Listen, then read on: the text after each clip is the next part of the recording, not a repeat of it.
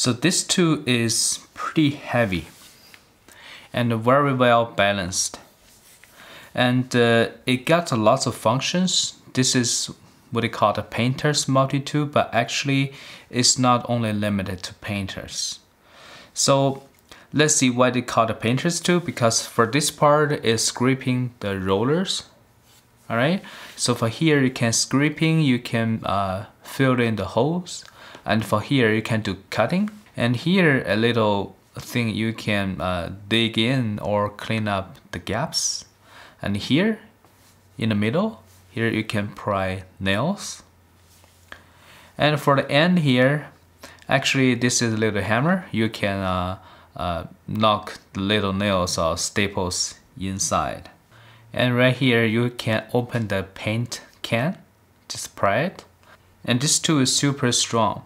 It's stiff, it's not good for drywall, but for painters it is a must-have tool.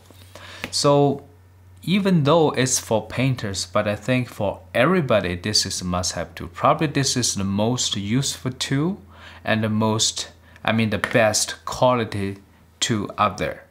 So I'd say that if you want to do some DIY job, or you want to do painting, or just general home maintenance and repair, this is a must-have tool. It can replace a lot of tools actually.